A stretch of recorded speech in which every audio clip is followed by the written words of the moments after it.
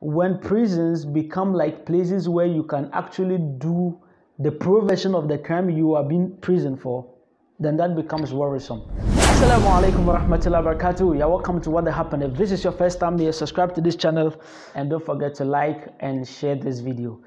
Listen, we all know that prisons are places where people are punished for crimes they commit. However, when prisons become like places where you can actually do the pro version of the crime you are being imprisoned for, then that becomes worrisome. A few days ago, we had a video from, I think, UTV, where an ex-convict shared his experience in the prison. And wallahi, it's something that you and I wouldn't want to ever experience. Narcotics case na de me call year 2011. Ene na me pie. Oh me call ne de enema beble na me ko Bako ebi ti say MTN mobile money. Obu onso ya malam. Obu onso ya boga. Mame di wi ne jo to sha me to. Me call ya da na mane. Saturday ni Sunday na maton. But bako ha adwen pa ni say true mu no. And cost too much. So actually, you could see that a lot of crimes are committed over there, and this is very, very worrisome. You understand? A place that is supposed to be a place for punishment, though, but to some extent, it's supposed to be a rehab center for people. That actually is a place where they even become worse of worse of the crimes which they were, in prison for. So that becomes very worrisome. But the question here is, are the officers aware of these crimes? Are the prison officers aware of these crimes? Let's listen to him and see really whether the officers are aware or they are not aware. Maybe they are doing all this crime behind, doors. You understand? So let's listen to him and see. Ghana prison director. Sanya ma we nyina no. Omo nim because obu prison o isu iPhone. Then I call for a prisoner me dey free no power. So from what we heard from the video, some of these officers are very aware, and there are even those who are facilitating it, you understand? And that is very, very sad. One thing that really broke my heart is that he says that about they don't serve them good food, you understand? And the food, probably, even if they give them food, is not regular, you understand? And when NGOs, people come to donate to the prison, then the prison officers, they hoard these foods, and then instead of giving it to the prisoners for free, they rather sell it to them.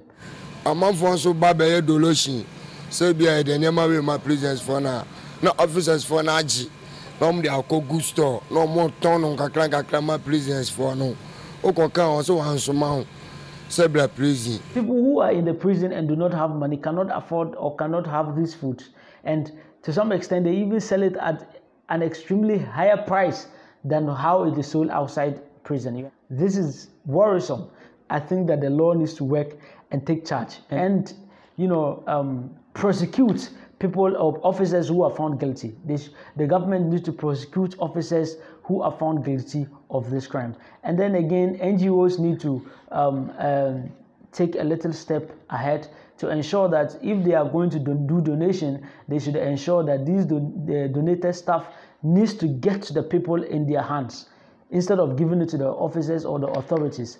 Another thing I think here is that, wallahi, even if it's your enemy, you should never pray for the person to go to prison. Even if it's your enemy, you should never pray for the person to go to prison. And we ourselves also, we should also protect ourselves. Wallahi, if someone slaps you, and if you can, which I encourage you to be able, if you can, wallahi, go away and leave the person. Probably you just hit the person a little bit and it becomes a big problem.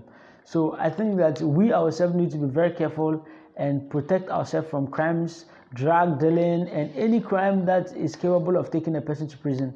We protect ourselves from it, and that is the easy way that we will live a lively life. See the freedom we are enjoying outside.